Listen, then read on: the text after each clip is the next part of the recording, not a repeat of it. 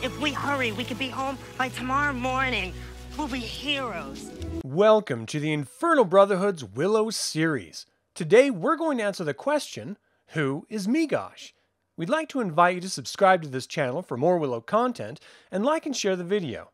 This information is taken from the Willow Sourcebook by Varney. Meegosh is Willow's best friend.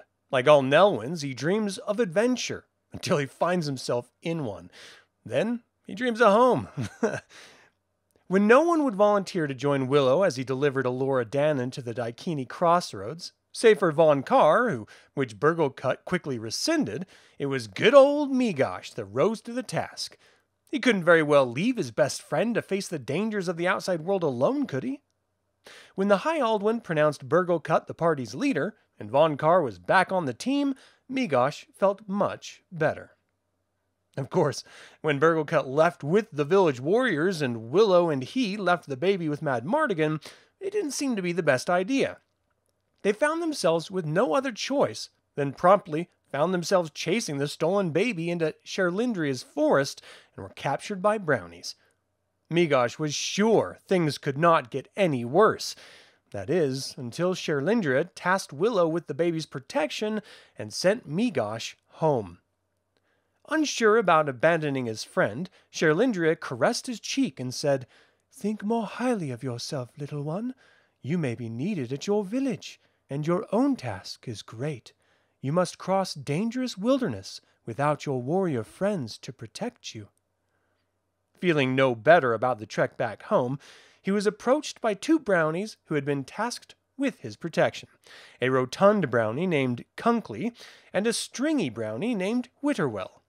Meegosh asked if they had any magic at their disposal, in case they ran into any trouble, and Witterwell replied that they had only their bow and some fairy dust.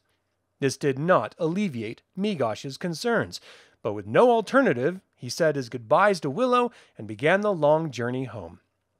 It wasn't long before Meegosh was daydreaming about home and nearly walked up into a grizzly bear. He was terrified, and Kunkley was suddenly nowhere to be found. But Witterwell, perched on Meegosh's shoulder, calmly reached for his bag of fairy dust, and when the bear approached them, he threw the dust into the bear's nose and shouted, "Scat!" Meegosh was frozen stiff from fright. Kunkley returned promptly, saying the bear was lucky that he wasn't there, and the bear, rather than running away, fell into a magical sleep. Crisis averted, they returned on their journey, and just outside of the village, Meegosh ran across an old mine with a rotted wood cover. He also spotted one of Queen Bavmorda's death dogs. It was moving away from him toward the village. Unsure if the village warriors were back, Meegosh marshaled his courage, stuffed the brownies into his tunic, which he removed and shaped into a small sack.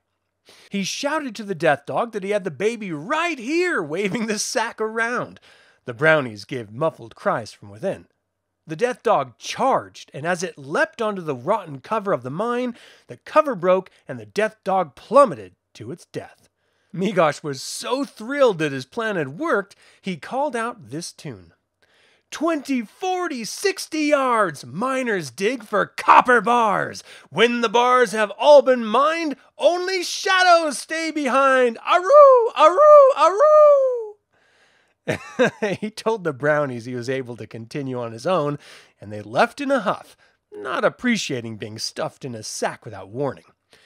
Meegosh fulfilled Cherlindrea's prophecy of the village needing him, and found that with a little preparation, maybe a little adventure was okay. And that is all the time I have to talk about Meegosh. Thank you for spending time with us. We'd like to invite you to subscribe to this channel, and feel free to click the like button and share this video. Until the Infernal Brotherhood convenes again, my fellow scruffy-looking Nerf herders, may the Force be with you. You really think so? Sure. Look, there's Willow and Meegosh. The heroes have come home. Welcome back, boys. You deserve medals. Yeah, medals. Yeah.